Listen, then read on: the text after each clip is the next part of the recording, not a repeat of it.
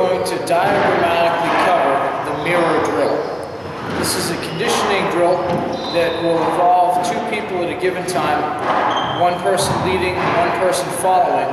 The leading person is going to be moving randomly within a 10 to 15 yard square that the person following will be mimicking the mirror image of those movements as they see them and react to them in a 10 by 15 yard square of their own.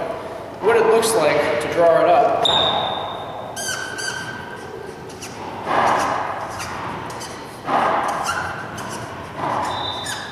As I mentioned, you're going to have two people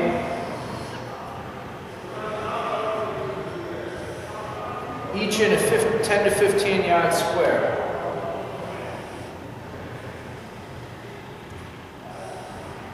Lined up opposite each other.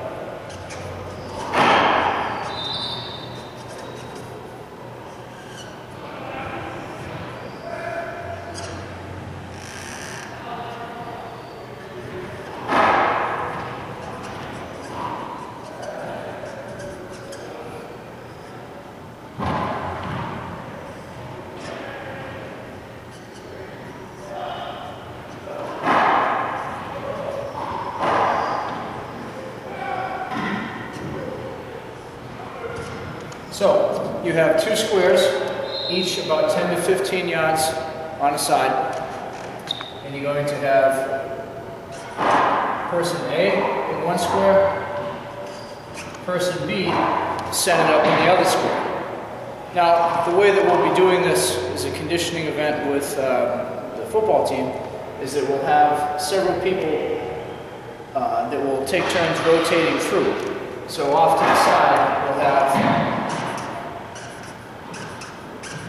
another several A folks, and then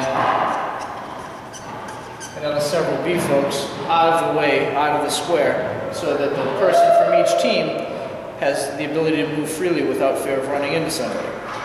Now, the way this will work, if we will say that the A folks are people that are actually going to be initiating the movement, that the B folks will be mimicking the mirror image of. If person A, starting in the middle, sprints forward toward the line that divides the two squares. And as an aside, we want each person to stay within their own square, because we're going to be having several lines beside each other so that everyone can go through without having to wait a long time. Getting back to this, if A sprints forward toward the line, B, seeing this, will likewise sprint forward toward the line until A changes their movement.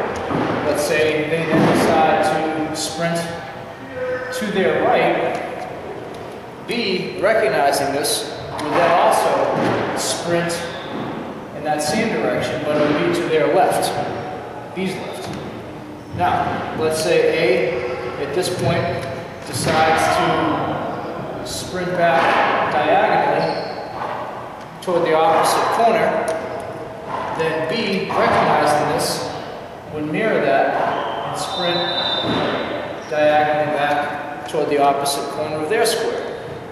A, at this point, might decide to shuffle a couple of steps to their left. B, recognizing this, would then quickly shuffle a couple of steps to her left. A, at that point, might decide to sprint forward again. At which point B would have to quickly see that and change from a shuffle to a sprint forward. And so it continues for a period of time, probably 10 to 20 seconds. Whistle blast we usually initiate and end each of these periods, at which point the two people that are in each square, A and B, will rotate out. The next person in line with each will come in and take their turn, wait for the whistle blast to start.